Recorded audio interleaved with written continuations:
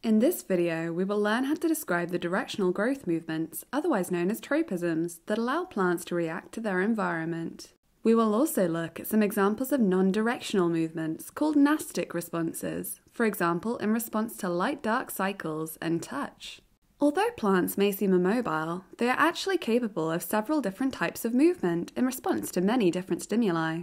Remember, a stimulus is a change in a living organism's internal or external environment, which can influence that organism's activity. Plants can move in response to stimuli like light, touch, gravity, and even heat. Some of these stimuli, like light or touch, in certain plants trigger a directional movement response, growing either towards or away from the stimulus.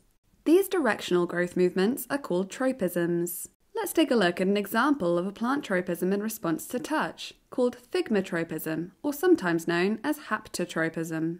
Climbing plants, like this garden pea plant, have specialized structures called tendrils. Tendrils are slender structures which help support climbing plants by winding around objects that they come into contact with. In the case of the pea plant, this helps to support it. But this can also be a useful response for parasitic plants like this vine to wrap around a host tree and absorb its vital nutrients.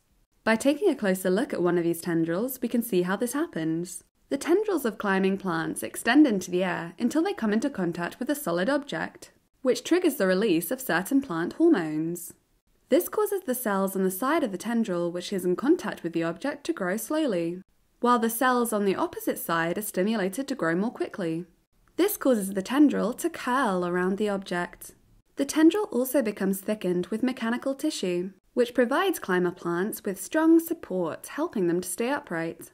Thigmotropisms, like most tropisms, can be negative or positive, growing away from or towards a stimulus. In the climbing plant example, the tendrils contacting an external solid object stimulates them to grow towards it, which is called positive thigmotropism. In certain plants, like legumes, which include bean and pea plants, the roots rely on their sense of touch to help them grow into the soil without encountering much resistance.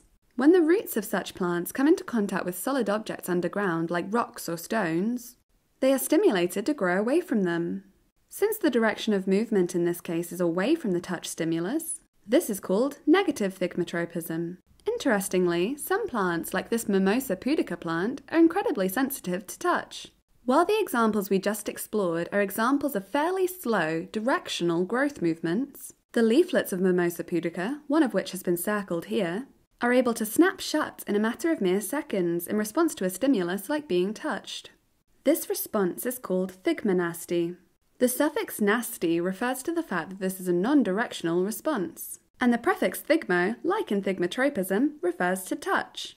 This is a non-directional response, as no matter the direction from which mimosa is touched, the leaflets always fold upwards from their undisturbed horizontal position, and the petiole, which attaches the stem to the leaflets, always droop downwards when the plant is stimulated in this way.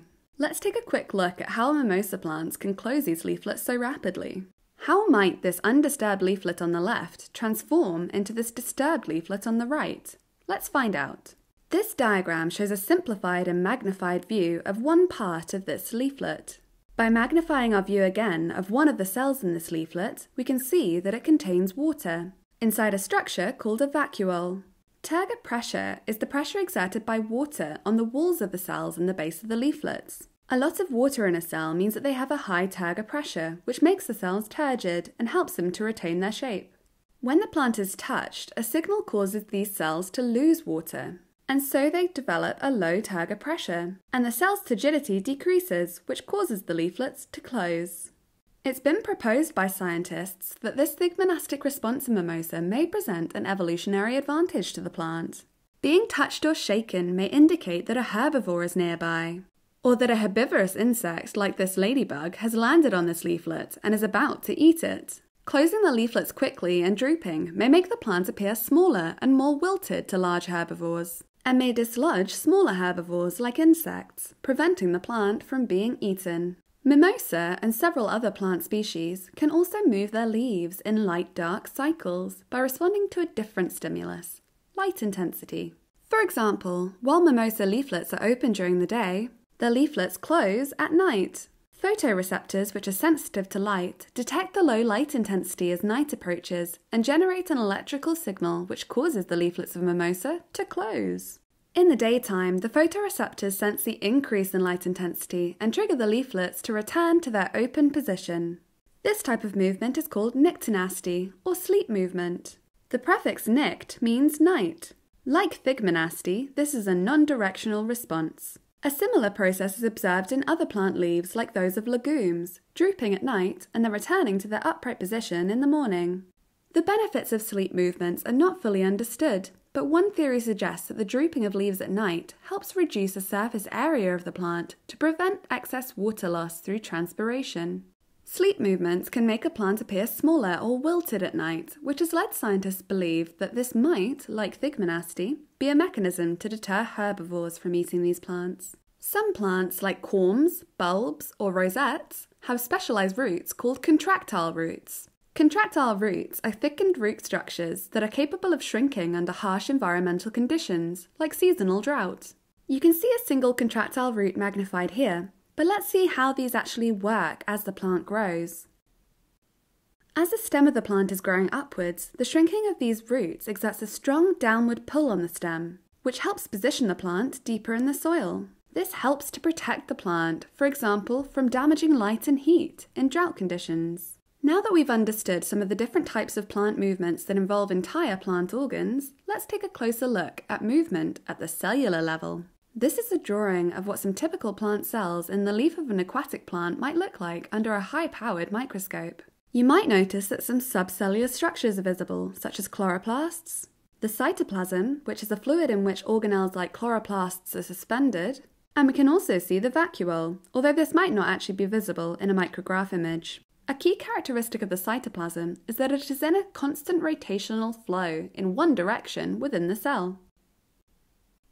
This is called cytoplasmic streaming, and it moves the organelles and other subcellular structures along with it. Cytoplasmic streaming is responsible for the movement of organelles, nutrients, and metabolites within the cells of multicellular organisms, which cannot move them by simple diffusion. Let's see how much we've learned by having a go at a couple of practice questions.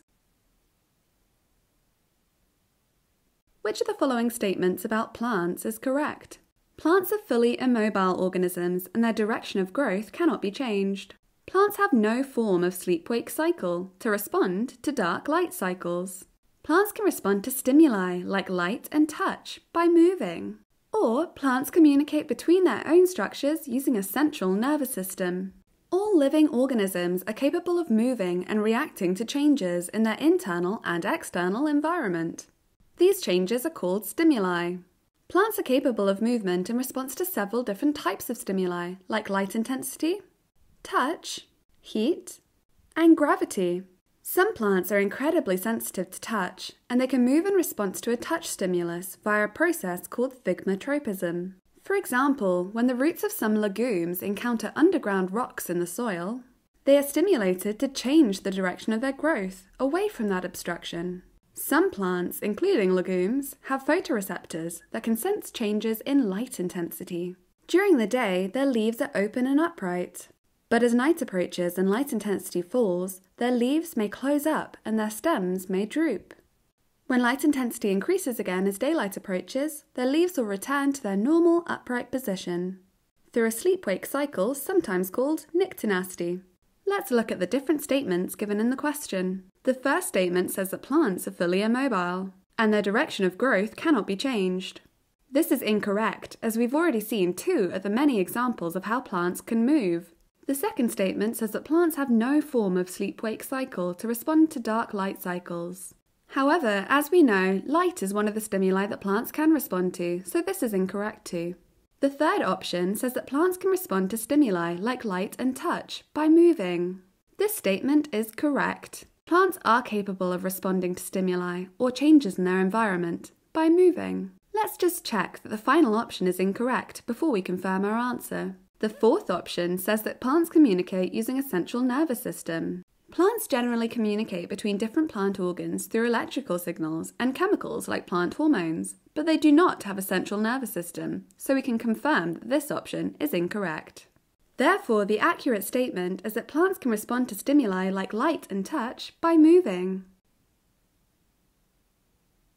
Let's try a second practice question together.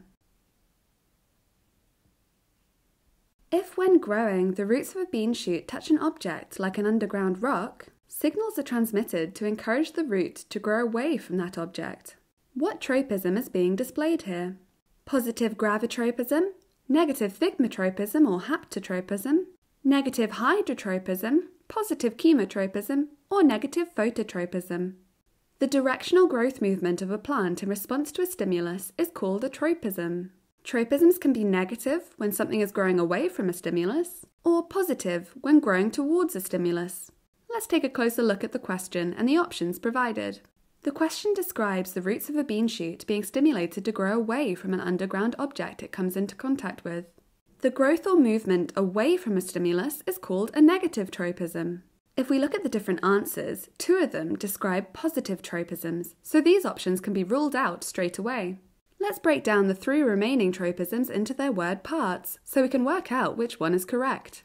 The prefixes thigmo and hapto both mean touch, which explains how the roots of some plants like legumes rely on their sense of touch to help them grow into soil without encountering much resistance. When the roots of such plants come into contact with solid objects underground, like rocks or stones, signals are transmitted to encourage the root to grow away from them. This helps the roots to find areas of soil that are free to expand in and might increase their ability to take up minerals and water. This process seems to explain the example in our question pretty perfectly, but let's have a look at the other tropisms to make sure that this option is correct. The prefix hydro means water, so this option is not describing a plant's response to touch. And the prefix photo means light, so this option is also not referring to a touch stimulus. Therefore, we can deduce that the example in this question is in fact describing negative thigmotropism or haptotropism. Let's review some of the key points that we've covered in this video. We've learned how plants can move in response to a range of different stimuli, such as light, touch, and gravity. A plant's growth movement in response to a touch stimulus is called thigmotropism. Positive thigmotropism is movement towards a stimulus, whereas negative thigmotropism is movement away from the stimulus. Some plants, like legumes, can move in response to light-dark cycles. This is called nyctinasty, or sleep movement.